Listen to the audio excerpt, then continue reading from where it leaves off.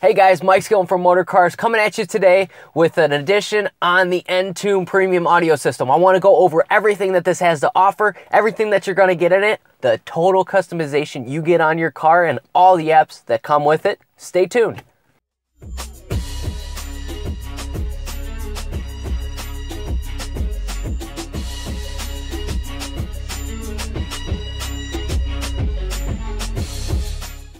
Alright guys, so first off, we're going to be taking a look at the programs itself inside it. So I've already went ahead and pre-installed the applications that you get on the screen when you do have the premium audio system with the Entune app suite. So we're going to be taking a look at in-depth on each one, what everything is on it. We're going to go into vehicle customization and how to pair your smartphone to the device. That way we have everything working and syncing up to your phone. Let's do that first, shall we? Alright guys, so first off we have the home screen here. We're going to be taking a look at this and working basically right from here, working off of this layout. So if you ever want to go into the settings on the Entune system, it's actually going to be the cogs up in the upper right hand corner through this premium audio screen. So hit that button. We're going to be pairing the smartphone up now, so we're just going to hit Bluetooth. We're going to hit add device. We're then going to go into our phone, open up our Bluetooth settings in our phone, and we're going to search for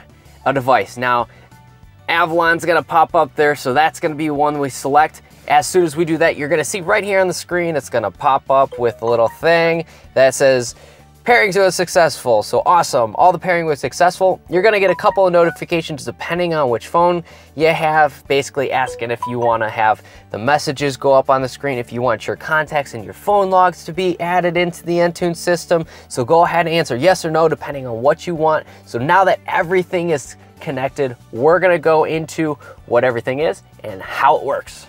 Alright guys, so the first thing we're going to do after taking a look at the setup here, taking a look at pairing our phone, we're actually going to go right back into the settings, and I'm just going to cycle through everything for you because it is incredibly important that you get everything the exact way that you want it so that you can have your vehicle adapt to the way that you want it to be set up. Here's how we do it. Alright, first off guys, we're going to be jumping into the general settings here. We have the system time. We can actually adjust the time depending on the time zone that you're in. You can select it, change the different time zone. You can have it automatically set through daylight savings time, automatically revert back or go forward, whatever it is, fall back, spring forward. It will actually do that for you if you have everything synced up correctly. Now you can change the miles to the metric units if you really want to. If you're going to Canada or if you're going down to Mexico, you can change the language there. You can change the weather temperature units if you wanted to. Now, if you're doing this, you can hear that audible beep. You can actually turn that off right there. So now you don't hear anything. It's actually kind of a little bit better. I'm going to keep it off for the sake of the video just so that you guys can see everything. You can even change the layout color, which is kind of cool.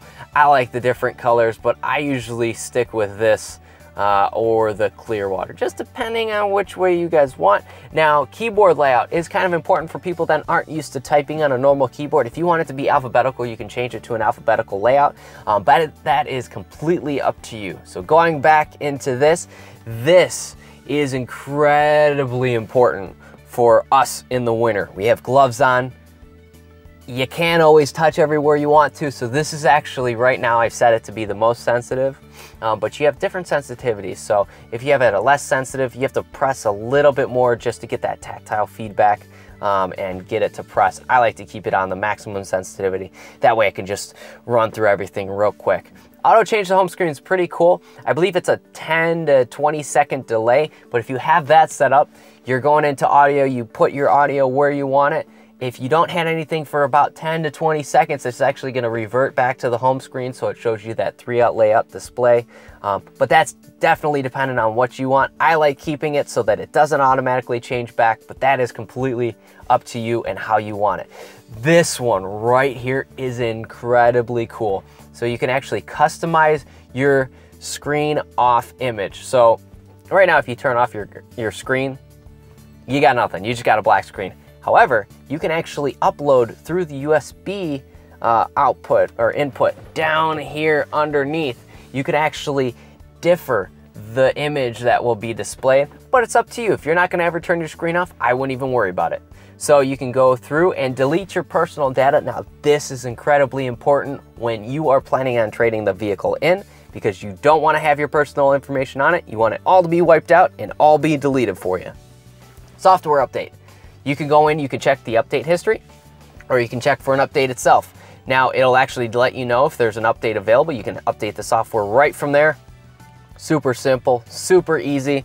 Last thing, Grace Note database. This is really, really cool. So when you're listening to audio, it'll actually pull up on the screen the album artwork of the artist that you're listening to. Really cool, great feature, love it. That's actually gonna wrap up the general settings. Off to the next one. All right, guys, so the next thing that we're going to go into is actually the voice activated feature. So this is incredibly important. I actually instruct all of my customers to go through these prompts, make sure you know everything that you're going to be doing here, and make sure you actually customize it to your voice. Everybody speaks a little bit differently, has a little bit different tone, a little bit different dialect. You want to make sure it's actually adapted to the way you're going to be speaking to it, because right now it's on a general, trying to understand everybody. Take a look at this. It's going to be very important.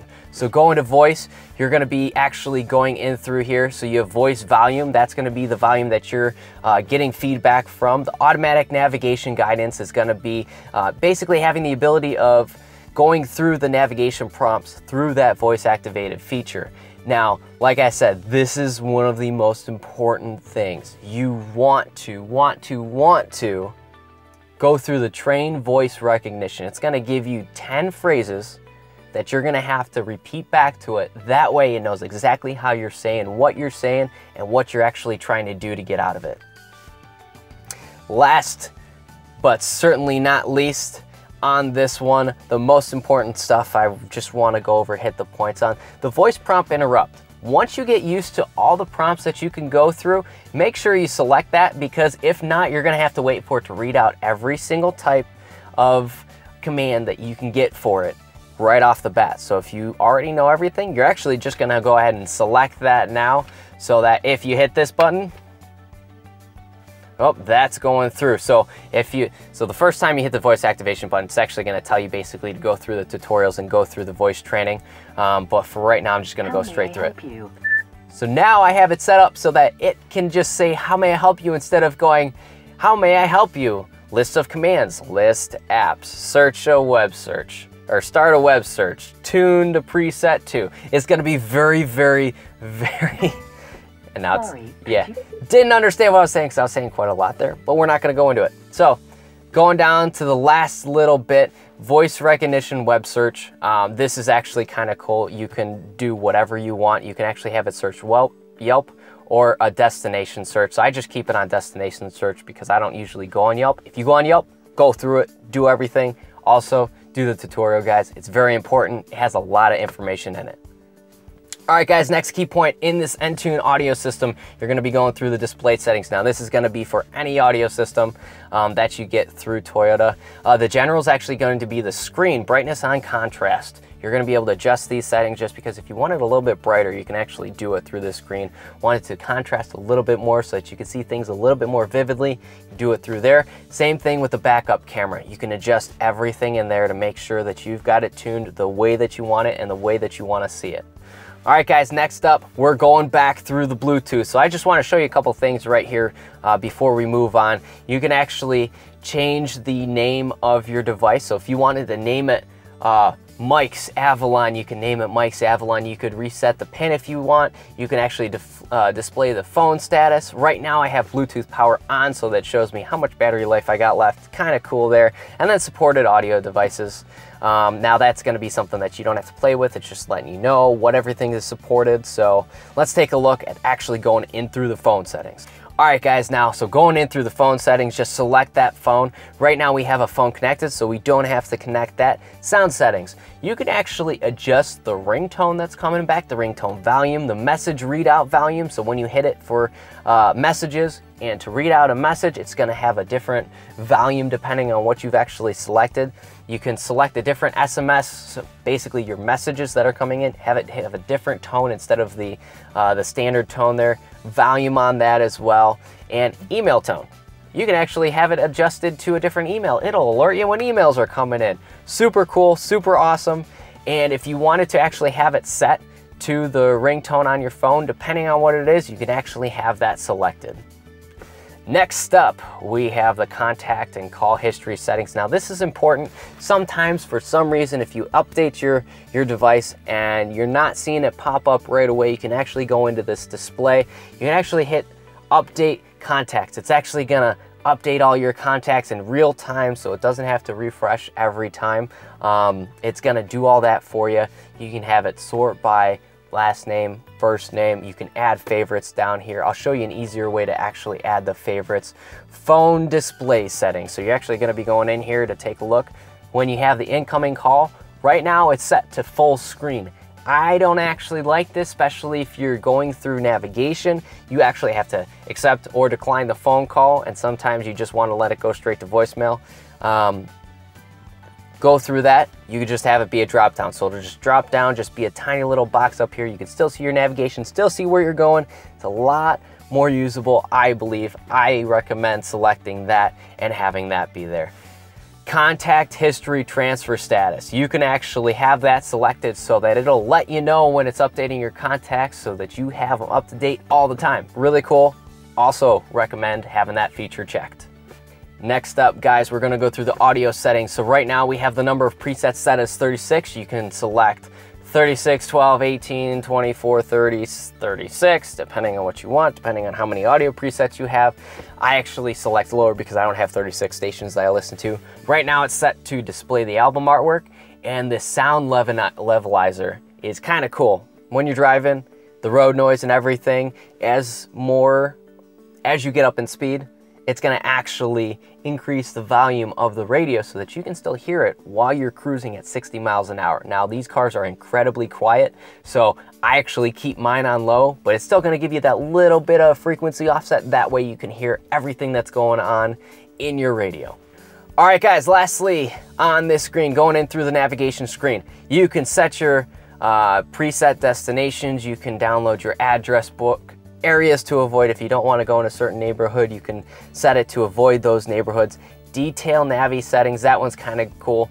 Go through those, you can calibrate it differently. Favorite POI categories, pop-up information, guidance on verified rows. It'll let you know what's going on. That one's kind of cool to going through that. So that's how you figure out everything in there. That's how you set your preset addresses that you want and go through everything in the navigation. That's gonna be your home point there when you first get your car. All right, guys, so that finishes up the first page here. Now, while we switch screens, I actually wanted to show you something kind of cool. I've been using the arrows just to use the arrows because I wanted this to be more of a surprise type thing. So take a look at this. Like a smartphone, you can just swipe through the screen. You don't actually have to hit the arrows. That's just dependent on your personal preference there. But we have the Entune system paired up, so I want you to do that. Take a look at that. So it's actually gonna warn you that you're using the Entune system and that you're using data. Now, if you don't want it to warn you every time, you could just select this, have it be never display again, or every time you select an Entune app, just to let you know, hey, you're gonna be using data here, just in case you don't have unlimited data. It's sometimes nice to have, depending on everything that you want. Since I have Sprint, since I have unlimited data, I just hit never display again, but it's totally dependent on your carrier and what kind of programs you have set up. All right, guys, next one, HD data. This one's kind of cool. Right now I have it to download the HD data from when we're in HD radio and from my mobile device. Now you can actually select it so that's only when you're in HD data. So that's going to be your weather updates and your traffic updates. It's gonna alert you when your traffic coming up or the weather. So that's what the HD updates are gonna do. So depending on what you want, just select what's gonna be most preferable for you. All right, guys, next one, driver. This is incredibly cool. So we all know we're not always the ones driving the car. Now, my wife might be driving the car, so if she gets in here, I'm actually gonna hit driver. Now, it's going to actually put all of the stuff that I have programmed in to my phone so that when my phone's connected, it's gonna have all the radio presets, all the button colors, the languages, and everything actually stored into the device so that when I pull it up, all my stuff's there. When my wife gets in the car and her phone's paired up, all her stuff's in there so we don't have to tweak it back and forth or have it be one general preference. This one's really cool. I recommend this for multiple users. All right, guys, so the next one is really, really cool. This is actually the vehicle customization page. Hit vehicle customization. First key point here, vehicle lock settings. So I actually like to keep these two checked. Automatically lock when you shift into park and automatically unlock when you shift into park, but you can make it different. The next important thing here is select doors to unlock. You can actually select it so that when you press that remote once, it's actually going to unlock all the doors for you instead of just the one. Auto relock. This is really cool. If you accidentally hit the unlock button and you never get in the doors, it's going to relock your car for you in 60 seconds just so that nobody jumps in your car and steals some stuff from you. It's going to have the lock unlock feedback lights and the tone right now. You can turn that off, keep it on, depending on what you want. Next settings here is the climate control setting. So right now we have it set to low with 1 fan speed. It's going to automatically turn on the AC if it's not in the lowest possible temperature in the car, which I believe is 60 degrees.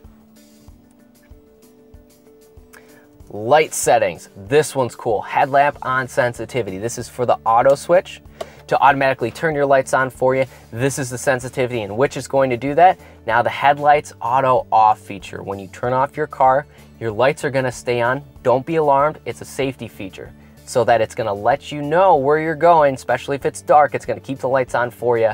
If you want them to turn off, just press your lock button twice. It'll turn the lights off for you. Or you could just adjust it right there.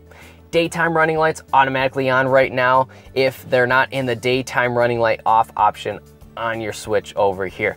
Interior light auto off feature and exterior lights off timer. Same exact thing as before. Other vehicle settings. This one is up to personal preference. Some vehicles don't have this, but the ones that have the memory seating usually will have the driver's easy exit. So it's really dependent on what you want. So when I turn off the car, it's actually going to move my seat back for me to allow me to get out a lot easier. Now, it moves back quite a bit right now, and if you're short like me, I don't like it being full because when I'm trying to turn the car back on, I feel myself having to reach way down in there just to hit the brake pedal because you do need to press the brake and the start button at the same time. So I like to actually have it set to partial, completely up to you and what you want. That's just how I like it. All right, guys, that wraps up the settings portion. Next, we're going to be diving into the Entune apps, what you get and how you use them. All right, guys, so next up, we're going to be going into the apps screen. Going in through everything in here. Now, this is really cool. Not everything is going to be right at your fingertips on the front screen. There's actually 3 different screens worth of stuff here. And instead of scrolling through everything just to find what you want, Toyota's made it very, very simple for you. Hit the reorder button right here, and then select an app and use the arrow buttons to move an application. So if you want setup to be near the front, just hit these arrow buttons and just move it to the front, wherever you want it to be, really. If you want it to be there, there. So just going through everything real quick, you have your navigation, you have your audios, which that's also a little shortcut for it in the Avalon. Phone, messages, to actually go through the messages on your phone while you're driving to have quick access to those. Eco, tell you what your car's doing, when it's doing it, the miles per gallon and everything that you're getting there. Setup, so that's exactly where we were before. That's that setup screen. Traffic's going to give you traffic alerts through the HD radio system. They look like this. They're going to let you know, hey, if this is where you're going, this is where the traffic's going to be a little bit hairy. Weather can show current weather, but since we're underneath right now, it's actually going to be a little hard to get the update. Let's see. I gave it right away. Perfect. Current weather right now. Beautiful in Cleveland Heights, Ohio. Let me tell you, the humidity though, it's a little brutal, if I might be honest. I don't like humidity at all. I like it 0. Maintenance. This is kind of cool. So you can actually go through and you can set reminders for yourself on everything. With the Entune premium system, it'll actually have all these different apps that you can go through and select when everything needs done, or you can have your technician do it for you. You can set a dealer so that you can actually call the dealership when you need service done to automatically have that service appointment put in there for you. Destination search, that's pretty cool. You could actually use it through the voice activation feature. iHeartRadio, you actually have to connect your iHeartRadio application and your account to your Entune system through your phone in order to use it. Same with movie tickets, OpenTable, Pandora, and Facebook. Anything else over here? Yelp you need to connect to, Sox Fuel Guide, and sports, that's all gonna come in. Slacker, that you also need to pair to your account. So one of the really cool things with these features is you can actually select it. So if I wanna listen to Pandora, it's gonna pull up the Pandora screen, let you know that, hey, you're gonna be using some phone data. It's gonna pull up all your stations. Hopefully it's not gonna blast you with music. It's gonna pull up all your stations for you. But the really cool part is you're gonna actually be able to go into it, create a station or edit a station right from your screen. You don't have to pull out your phone, start messing with your phone as you're trying to drive. It's gonna have everything right there for you. It's gonna be really nice and really cool. So going back into apps, just one more thing, when you're going through everything and you have your saved destinations, this is the easiest way to go through it. If you have them saved on your phone already, if you were using Google Maps, you can actually download them to your phone or to your audio system here through your entertainment center and actually have it so that you have easier presets through your navigation system. It's really cool. It's very helpful. Definitely recommend that. So that's about it for the applications that you get. A lot of apps, a lot of cool stuff to go to. Now, one of the really cool things, if you're in an area that you don't necessarily know and you're low on gas, hit the fuel guide and you can actually, bad communication, try again. Sorry, we're in a garage right now. We can't really get a signal. But if you were outside, had access to it, it's actually gonna pull up a list of the fuel stations near you, and you could sort it by whatever you like, by nearest, by cheapest, and you can actually set the navigation to be routed to that gas station so that you can get the gas in a spot that you're not familiar with. It's really cool. Next thing I want to go into, guys, is the navigation just real quick. So navigation, so here's the layout of the screen the way I like it most. Now, this isn't exactly how it comes up as the standard view. The standard view is actually this one right here, where it's always going to orient the screen as north. Always going to be pointed north, up is always north. So the way I like it is the way that I just showed you, is it's actually going to orient the screen the way you're driving. Now, the one before this was actually the 2D view, just straight bird's eye view.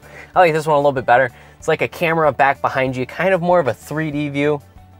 See a little bit easier, a little bit nicer. If you want to move the screen around, you can actually go to different areas.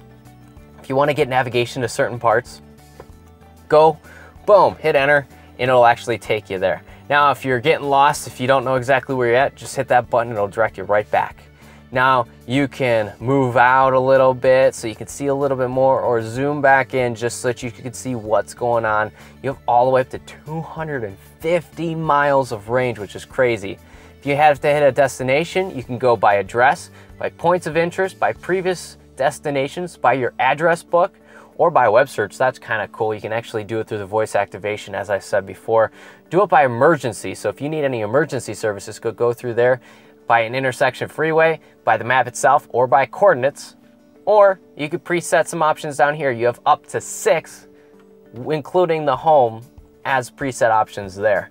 Really cool. My favorite is when you're not in an area that you know, which usually when you're using your navigation screen, it's somewhere you're not familiar with, hit the point of interest button. You can search out fuel stations, restaurants, bowling alleys, entertainment, movie theater, anything you really want to search, it's all going to be right in here. You can buy near here, near a city, whatever you want, dining, shopping, automotive, travel and lodging, all this really cool stuff. You actually have more than this, but that's all that they show you. Look at this. This is everything that you have. All of this is stuff that you actually have to go through. It's crazy. So, I mean, that's searching everything. So you don't have to search everything. It's kind of daunting, and going through everything's kind of crazy, but that's the navigation system. A lot of stuff to go through there, but definitely check it out. Go through it. Make sure you familiarize yourself with everything and how it works. Guys, I appreciate you tuning in for the Entune Premium Audio with navigation spotlight. If you guys have any questions, feel free to let me know. I'd be more than happy to get you any information that you need on the Entune system or on the vehicles in general. Now, if I did not show you something that you need to know how to use, let me know. I'd be more than happy to try to go out to a vehicle that best suits what you're looking for and do a video on that as well. Guys, if you liked the video, make sure you hit a thumbs up for me. And if you like it so much you want to share it, make sure you share it with your friends. Let them know everything, how it works. If you want to teach them, show them some stuff, make sure you hit that share button. Make sure you hit the subscribe button to see all the videos that I'm going to be uploading on how Toyotas work, the Toyota products, the Toyota updates, and everything regarding Toyota and Motor Cars Toyota here in Cleveland Heights. Thank you guys very much for tuning in. You guys have a great day.